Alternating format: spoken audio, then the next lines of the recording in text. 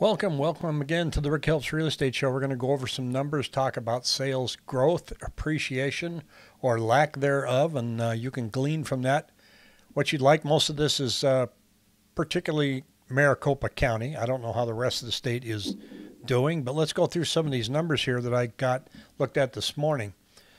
The overall median sales price in October was $470,000. The resale median price, so that's between new construction and resale, but let's put it in two different buckets here.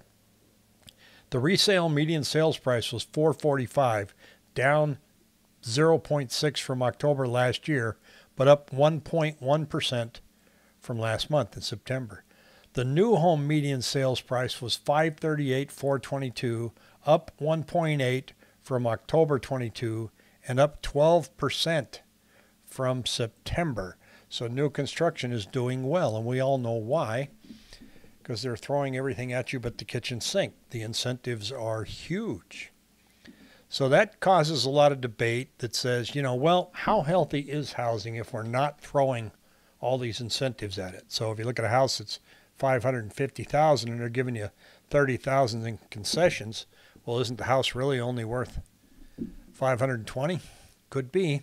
That's some of what we're seeing here, but time will tell. Here's the monthly median sales price. You can see that we peaked back here in May of 2022. Then we took a pretty big dip. So we went from a monthly median of $475 down to $410. That's a pretty good chunk. But then we came back up in June to $443, and now we're at $435. So if you look at where we came from the peak, which was $475 down to $435 for the median, that's kind of a true picture of what we're seeing at the current time. Now, the Cromford Market Index, when these numbers cross here, those prices are going to see more pricing pressure. But here's what we're seeing in the 7-day moving average is that new listings kind of started to creep up a little bit, came down after the weekend, and sales are still muddling along down here on the bottom. So the further those get apart, sales down here, new listings up there, then the more pricing pressure we have. And here's something interesting, because I talked about new construction. So let's look at prices here and have a little chit chat. So right now, 40% of the homes are offering concessions with an average of $10,000. Back before the interest rate hikes, let's go back down to here. Our average of concessions was only $3,000.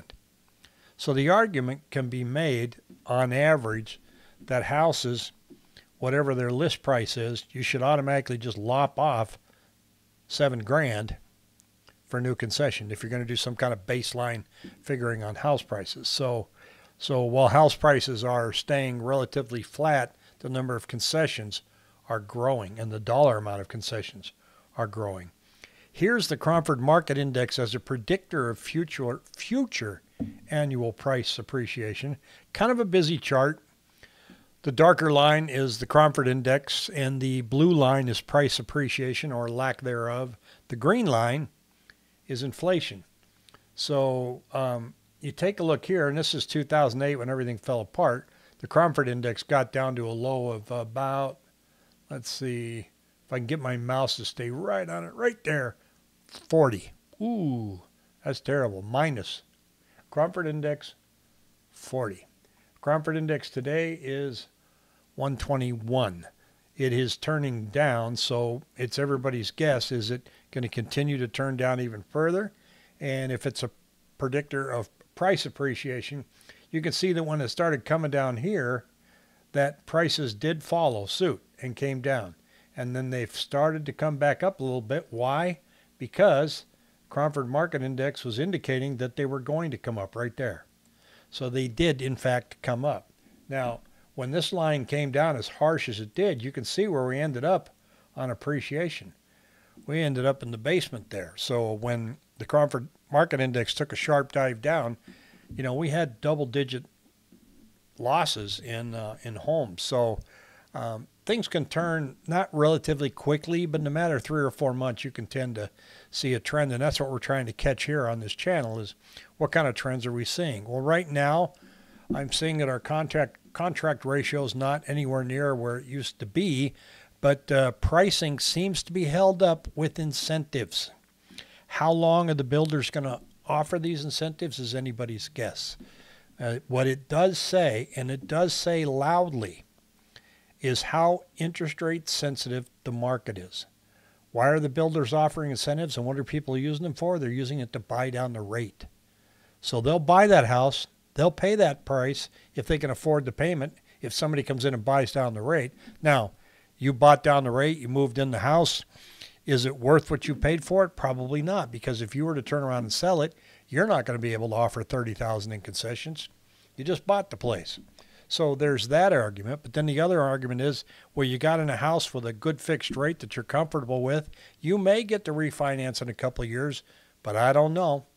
And you're comfortable with the payment, you're staying there, you're happy, you're fine, that's great.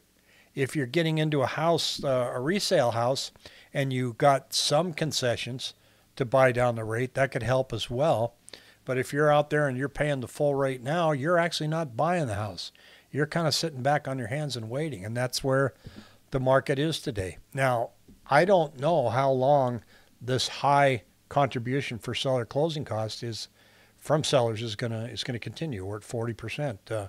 We went considerably higher, but that was during the rate shock. I mean, everybody was just blown away by going from 3% to 7% as fast as they did.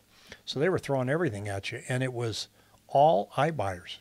iBuyers and builders just opened up the checkbook and said, here, here, here. And they wanted to get rid of their inventory. We don't have that now with the iBuyers. They're barely playing in this market. But the builders have ramped it up. You look. You should see some of the emails I get. They're really kicking it up. They're not panicking because their sales are still up. They're doing quite well. They're building and finishing out projects, but they're not starting any new ones. So that might be a ticking time bomb for us down the road.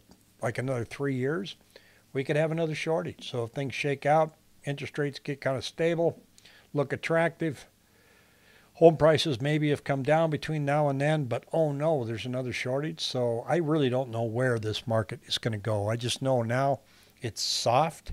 It's not crashing. It had a rough, bumpy road in 2022. There's a lot of chatter now that says that it's over, and there's an awful lot of chatter that says it isn't. So keep watching here. We'll look at the real numbers here, tell you what's going on. No fluff, won't make anything up. And let's just continue to follow it. Do me a favor, punch that like button. Appreciate it. Take care.